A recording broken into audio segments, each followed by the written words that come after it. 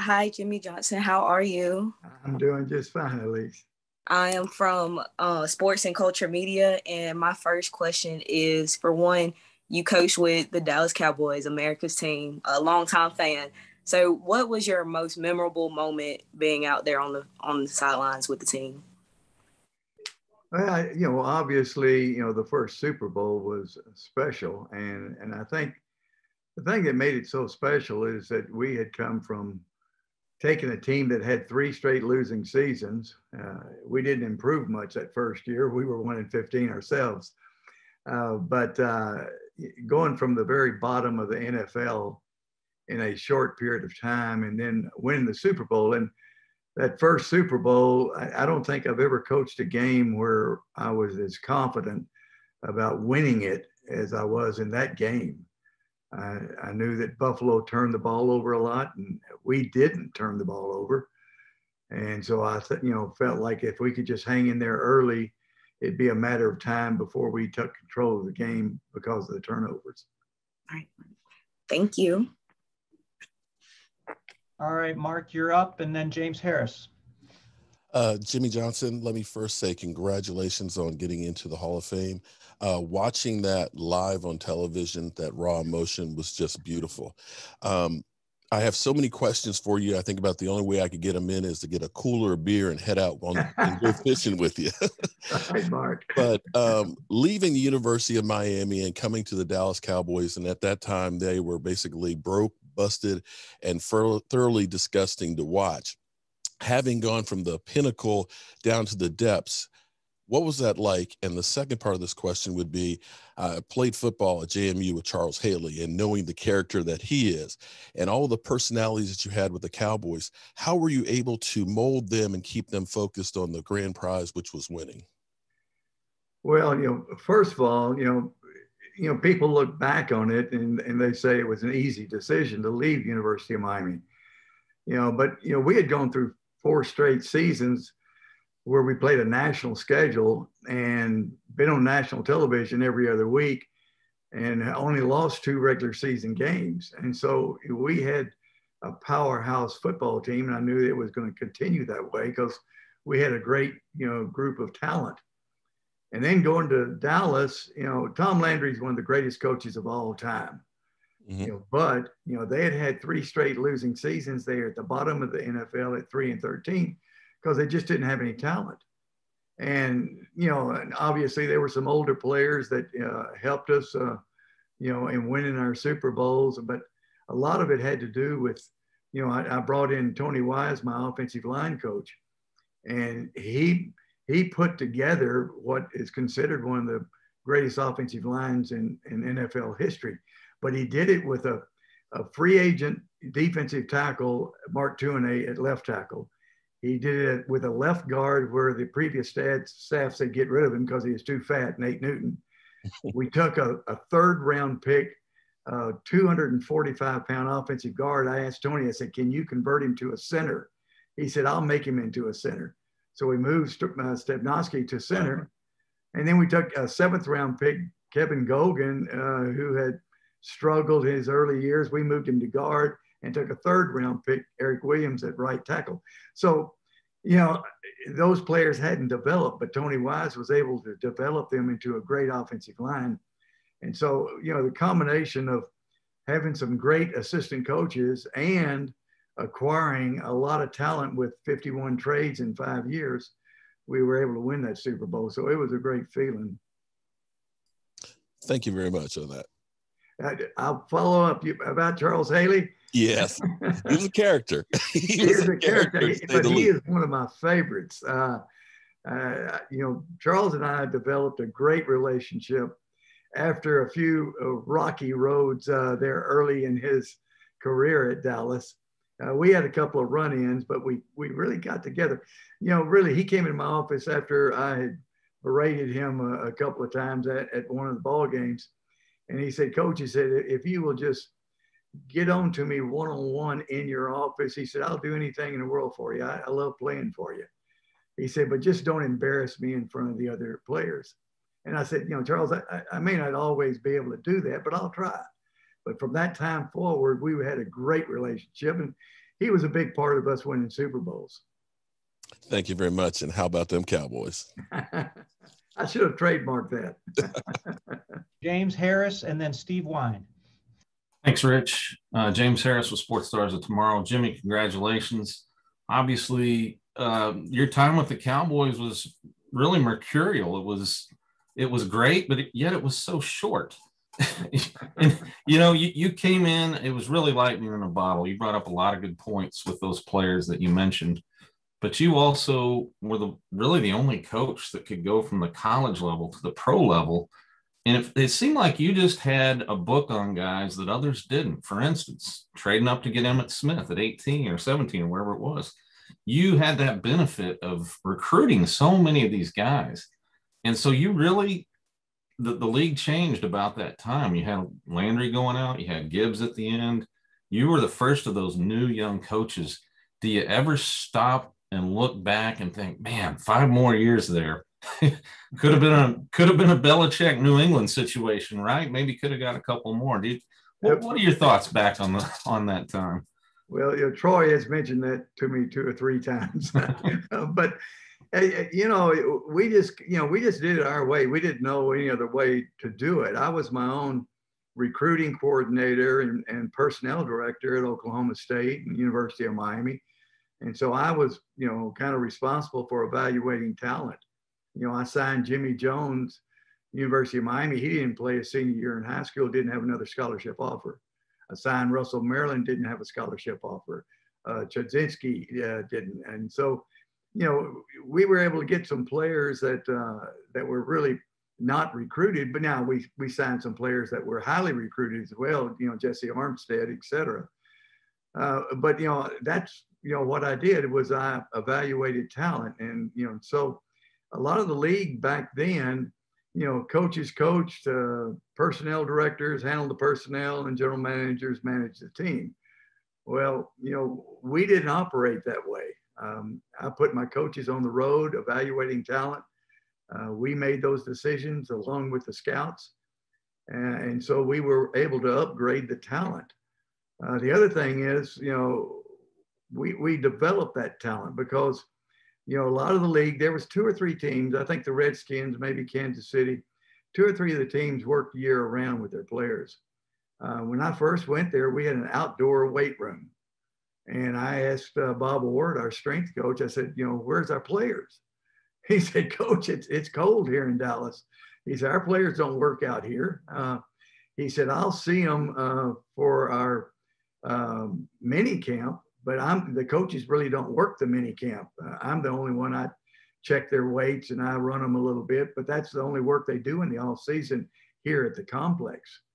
And I said, well, that's going to change. And, we enclosed the weight room and I required our players to be there 5 days a week. We worked out on the field 3 days a week, and then we lifted weights 4 days a week. I remember, the great writer, Frank Luxa, he told me, he said, Jimmy said, you're going to run these players into the ground. He said, by the time they get to December, they're not going to be able to play anymore. And I said, they're young guys. They can handle it. But so we did some things different, but that's the only way we knew how to do it. Thanks, Jimmy. Congratulations. Thank you. Steve Wine, and then Samuel Rodriguez, you're next. Jimmy, nice to see you. Congratulations. Thank you, Steve. Good to see you. What made Jimmy Johnson a Hall of Fame coach? And then I have a second question, if I may. Just the same words that came out when Dave Baker told me I was going to the Hall of Fame. I said, the first thought that goes through my mind is all the great players and great assistant coaches that I worked with. It wasn't just Jimmy Johnson. When I went into the College Football Hall of Fame, really I had some great players and great coaches. Now, maybe I had something to do with bringing them together, but those players won the games. Now, I went in the Broadcasting Hall of Fame. Well, I went in the Broadcasting Hall of Fame because of, Terry Bradshaw and Michael Strahan, Howie Long, Kurt Menefee, Jay Glazer, that's the reason I went in the Broadcasting Hall of Fame, is those people. And, you know, for the Pro Football Hall of Fame, it's the same thing. I think I coached or drafted or recruited 14 Pro Hall of Famers. I worked with, you know, either in broadcasting or coaching or in some type of organization with 13 more Hall of Famers. I mean, you know, 27 Hall of Famers that I've been associated with. And so it's really the people that I've been associated with. That's what put me into the Hall of Fame. When you give your thank yous at your induction speech, will Jerry Jones be among the people you'll be thanking, and why or why not? You know, I've tried to put together a list. You know, without question, Jerry played a large part of my career. I mean, that was part of a great organization. I've got tremendous respect for Jerry. Jerry's one of the more passionate, hardest working guys, and he loves the Cowboys that I've been around. Smartest businessman I've ever been around. But as far as putting the thank yous together, I don't know that I can come up with a list. I mean, there's too many. I mean, when you look at, I coached about 13 different colleges. You know, when you start from day one, you know, going all the way to Buckshot Underwood, who was my coach at Port Arthur and Thomas Jefferson High School. He was an assistant for Bear Bryant. He gave me my start. You know, I mean, when you start all the way back to high school, you know, University of Arkansas, all the colleges that I coached, I mean, all the places where I've worked, you know, there's no way in the world that I can put together a list of all the people I need to thank. Thank you again. Congratulations. Thank you, Steve. We'll go next to Samuel and then Don Stinson. Hey, Jimmy. This is Samuel Rodriguez at New Stitch Media. So winning 2 Super Bowls, a national championship, and coaching multiple teams, you must have plenty of stories that you could tell about these teams and different coaching moments. Do you have a favorite one? No, I don't. I've got lots of stories, and a lot of them I can't tell, but I don't have any real favorite stories. I think if you picked a team or a player or an era, you know, maybe I'd have a story. But as far as a favorite, every day was a favorite for me. I love doing what I did. I love coaching. I love dealing with the players, even some of the hard times. I think having some of those hard times, going 1-15, made us all appreciate winning those Super Bowls even more because we went through the rough times. I remember after my last game, my first year, we played the Packers, and it was freezing. All the restrooms were frozen up. You know, the pipes were busting there in Texas Stadium. You know, Brenda Bushell, who I brought in to do our TV work, she said, "Coach, you know, we'll tape your TV show tomorrow." I said, "Brenda, I am spent. I'm totally exhausted. I said, physically and mentally, I've got nothing left." I said, I can't do the TV show tomorrow. I'm going to grab Rhonda. We're going to get on a plane. We're going to the Bahamas. I got to get away. I mean, I broke down and started crying. I mean, I was just totally spent after that first year. And so, I mean, that's not necessarily an uplifting, positive story, but it tells you a little bit about what we went through. I mean, all we knew the whole time I'd been coaching was win. And to go through such a difficult season, that first season. Now, on the positive side, that season, during that 1-15 season, I had Dave Wanstead and Tony Wise and Butch Davis. We were at a little restaurant not too far from Valley Ranch. And I said, "Guys," I said, "just hang with me." I said, "I told you when we were at Oklahoma State University," I said, "we're going to win a national championship." Well, we ended up winning a national championship, eventually at University of Miami. I said, "If you will hang with me, we've made some moves this year to upgrade the talent. You hang with me and be positive. We're going to win us a Super Bowl." Now, it might have sounded like a crazy man, going through 1-15, telling his assistants he's going to win a Super Bowl. But it tells you a little bit about our belief of what we were going to accomplish. Let's go to Don Stinson, and then next will be Darren Gant. Congratulations, Coach. Thank you. Legend has it that the Hall of Fame bus talk at night amongst themselves. When your bus goes in, who would your bus talk to and why? That's a wild question. I don't think my bus would say much. I think my bus would be listening to all those great individuals in the Pro Football Hall of Fame. I think my bus would be smart enough just to listen to those great people.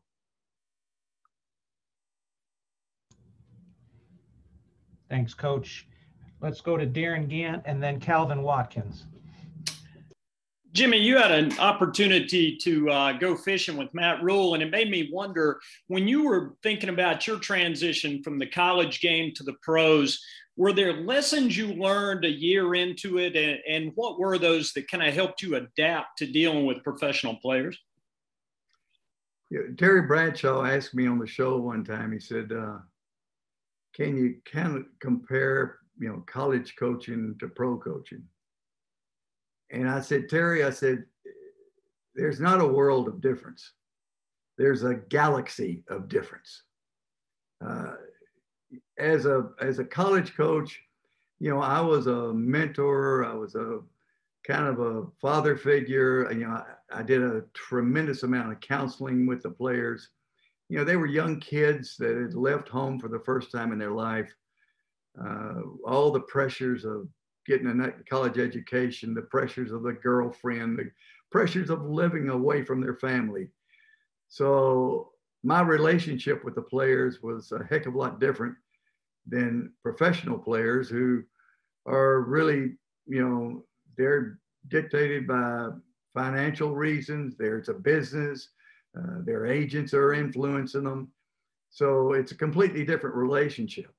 The length of the season, you could take probably the top 10 to 15 colleges and the program, just like we at University of Miami.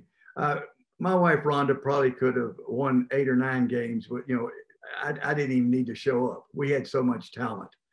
In pro football, if you try to do the same things in pro football and you turn the ball over 3 or 4 times, you're going to get beat. I don't care who you're playing. The difference between the worst team and the best team in pro football is very, very small. Whereas in college football, like I said, if you're at the top, 10 or 12 schools, you're going to win 8 or 9, just by playing pretty good. You're not going to have to be at your best. You're going to have to be at your best for maybe three games a year. So there's a big difference, the length of the season. I remember Steve Spurrier, he went to the Washington football team, and he said, okay, he looked at the fields, and he said, and this is going to be the offensive field. I guess, is that the defensive field down there? And somebody said, defensive field? We only got 50-something players. We're all on one field. You don't have 110 players like you had at Florida. And there's only one field out here. And so it's a really, structuring your practices, making sure you don't overwork the players, the off-season program. It's really a different world in professional football. Calvin Watkins, and on deck will be Brian Dardo. Hey, Jimmy, when you think about the success you had in Dallas, how big was that Herschel Walker trade and just setting the tone, just getting things turned around there, or the start of it?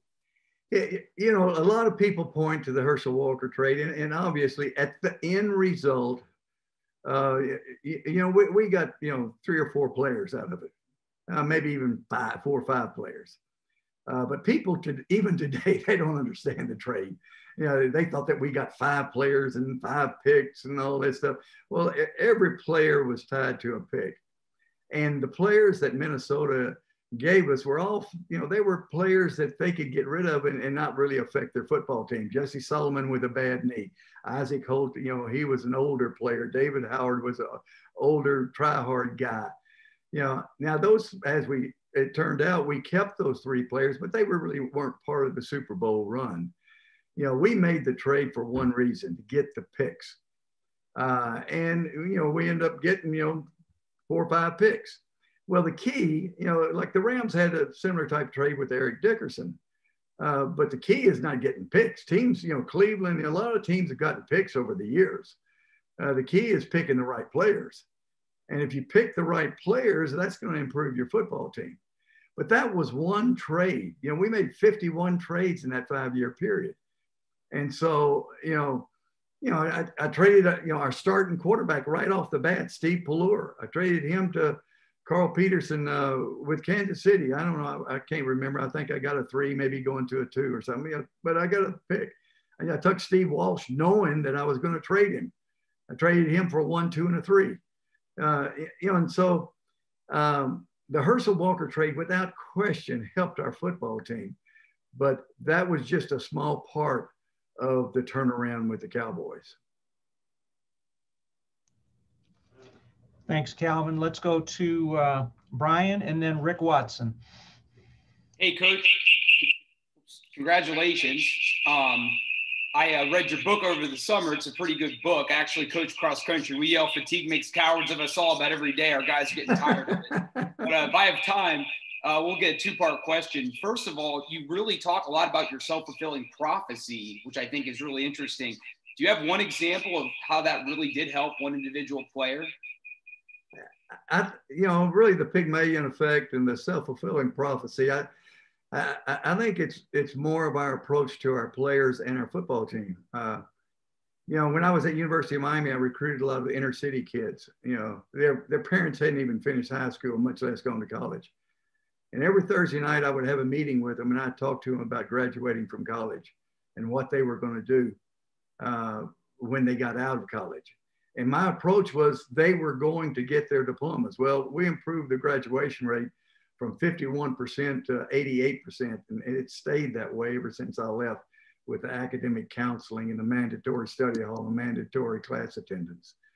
But that's how we approached it. A lot of coaches, they kind of poor math. We'll have a tough time against this team. We're going to have, I don't know that we can score a point against this team, et cetera. Well, our approach was completely different. Our approach was, hey, guys, we're going to kick their ass because we're better than they are. And no different, than when we played the 49ers. We were a better football team that second year. We weren't the first time we played them. The first NFC Championship game, they were the better team. We were the better team that day and won the game. But the next year, we were the better team, even though Troy was hurt and we had Bernie Kosar as our quarterback. Before the game, I'm listening to Dan Reeves talk to Randy Galloway, and he's saying, I don't know who's going to win one thing or another. And that's why I called in and said, hey, I'll clear this up. We're going to win the game, and, you can put it in 3-inch headlines. We're going to win the game. Well, that was the Pygmalion effect. I know when I walked into the complex the next day, I didn't realize it was going to cause such a stir, but, Emmett looked at me and said, Coach, he said, you wrote the check. I guess we're going to have to cash it. But I put the pressure on the players, and I put the expectation on, this is what I expect from you. And so there was never any doubt in my mind that we were going to win. And I wanted them to think the same thing.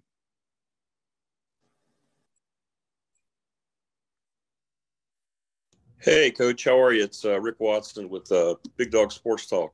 Congratulations, first and foremost. Thank you, Rick. Appreciate it. Fame. It's really cool. Hey, I have a question, just if you would talk about the relationship with Troy and how important was that, and how important is that for a head coach and a quarterback to have that mutual trust, even if at certain times you may not see eye to eye on everything?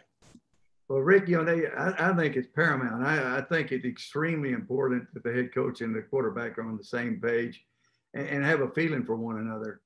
And it was difficult for me because, I drafted Steve Walsh, and, that put me in a tough situation. I know Troy didn't like it at all, but I drafted Steve to make a trade. The thing about it, I had to walk a fine line between Troy and Steve because I didn't want to devalue Steve's trade value, because I couldn't just rave about Troy, even though I knew he was our guy. I couldn't rave about him.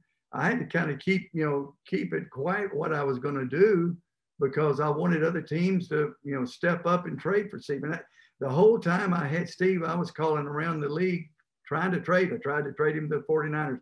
In fact, that's what opened the door with Mike Lynn with the Minnesota Vikings. I was trying to trade Steve to Minnesota. And it went on and on. And finally, when I did make the trade with the New Orleans Saints for a 1, 2, and a 3, then I could open up with Troy.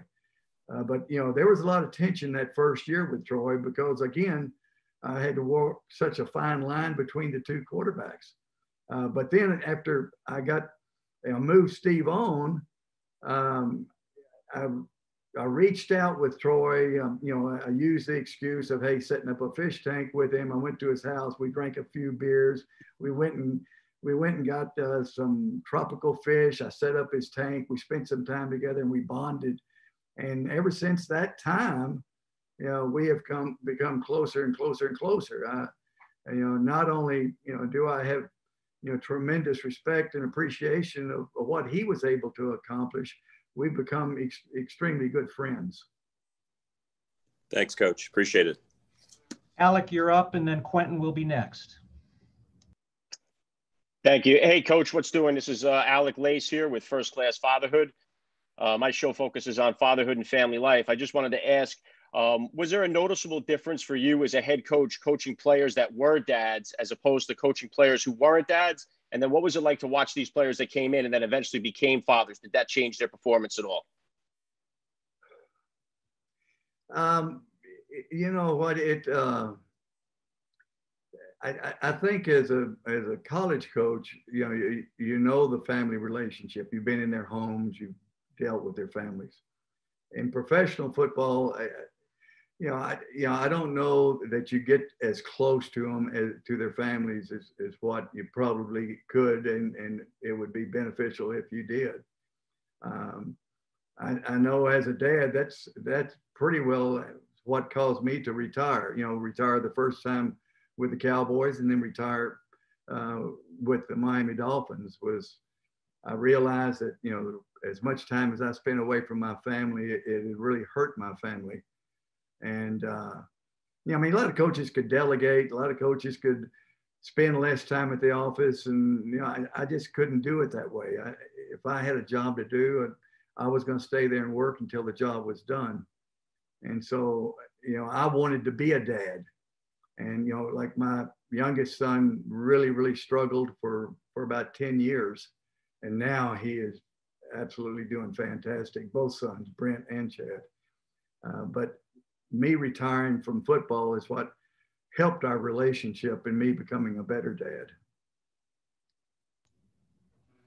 Thanks, Coach. We're winding down, folks, with only a few minutes left in this session and many more hands than minutes. So we will get to as many as we can. Apologize in advance to those we don't get to.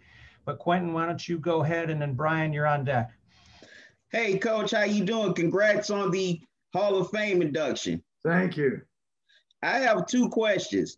What was your belief that the Cowboys could turn it around despite the fact they were 1-15 in your first year? And also, which teams were the toughest to prepare for, regular season or postseason? Well, my belief came from not what was there. My belief came from our background. My assistant coaches and myself, I knew that we were going to acquire talent. And I knew that they would be well coached. And so it was just a matter of time. And I had to fall back on our history, on what we were able to accomplish before we went to the Cowboys.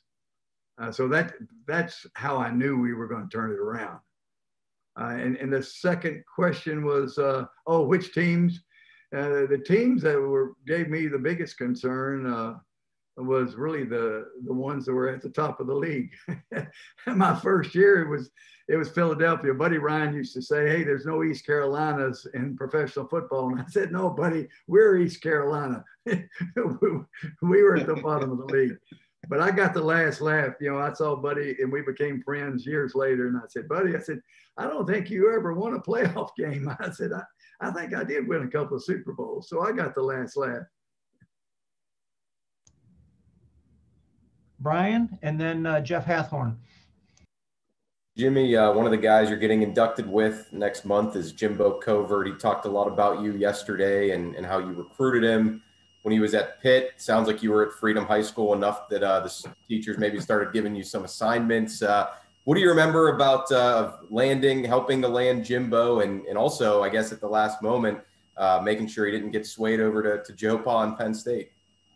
I watched Jimbo in those wrestling matches so much. I was so tired of sitting in that gym.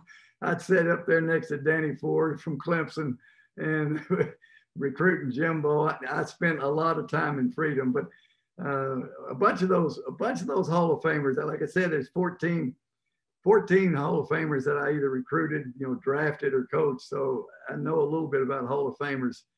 But Jimbo was a great high school player. And of course, he ended up being a great player for us at Pitt. But I spent many an hour with Jimbo Covert getting him ready. Jeff Hathorn, and then Nate Davis. Jimmy, congratulations. I had a similar question, but I'll ask you, what did you take away from your brief time at Pitt?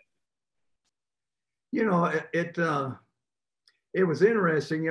Most college football teams are in small towns. And, I'd been in Fayetteville, Arkansas, and Stillwater, Oklahoma, or before Stillwater. But, I'd been in small towns, Clemson, South Carolina. And so going to University of Pittsburgh was really interesting. First of all, we had a great team. We had some great players. I had a great run there. Actually, Jackie Sherrill was the head coach, and Jackie had been my linebacker coach when we were at Iowa State University up in Ames, Iowa, another small town. Well, being in a city like Pittsburgh, it kind of gave me the idea. I went to Oklahoma State, and then that's when I ran. After 5 years, I ran into Sam Jankovic, and they were having a difficult time hiring a coach because it was late. After the season, it was in June, and he was asking me about these other coaches. I said, hey, I wouldn't mind living in a city. I'd never been to Coral Gables in my life. He said, you'd be interested in the University of Miami at this late date?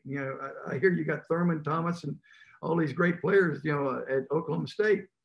And I said, yeah, I'd be interested in the University of Miami. So I accepted the job right then and there without even going to Coral Gables before I found out that I was going to have to retain their entire coaching staff. And they were all pissed off because they wanted the job, not me. So that was a rocky year, that first year. But going to, coaching at the University of Pittsburgh kind of opened up the door for me to want to be in the city. All right, let's go to Nate Davis, and we'll probably wrap it up with Ms. Kraft. Hey, Coach, you touched earlier on your transition from Miami to Dallas. It might have been apples and oranges then. I don't know if it's apples to Granny Smith apples now, but I wanted to kind of ask what advice maybe you've given Urban Meyer. He's got the quarterback in place like you did, but maybe what challenges you foresee for him in this day and age, what you think he needs to do, and kind of how you see that Jacksonville situation playing out. Well, knowing Urban, Urban came down years ago, brought his son Nate, and we fished and we talked football, all day. I actually, Urban gave me a call this morning. We talked. I'm gonna go up there during the training camp and watch and, visit with him just a little bit. Urban's very thorough. Urban has spent his due diligence getting ready for this job. He knew what he was getting into when he accepted the job. We had numerous conversations during the job process, and I think he'll do a great job. He knows how important personnel is.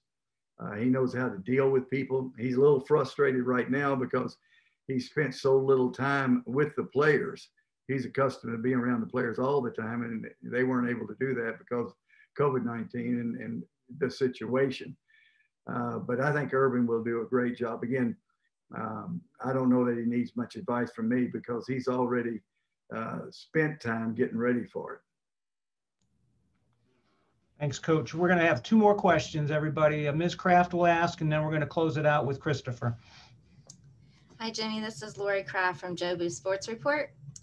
How is it down there in sunny Florida? It's great. I went fishing yesterday. Yeah, I would love it. Now that you're about to join Jerry Jones in the Pro Football Hall of Fame, how special would it be if you were inducted into the Cowboys Ring of Honor before the end of this football season? I've been asked that question quite a bit, and I think the media is more concerned about this than I am. Actually, Jerry's told me numerous times that he was going to put me in the Ring of Honor. Whenever he's in a good mood and he feels like it, he can do it. Well, we hope to see you there. Thank you. Congratulations. Thank you. And our last question, Coach, is going to come from Christopher.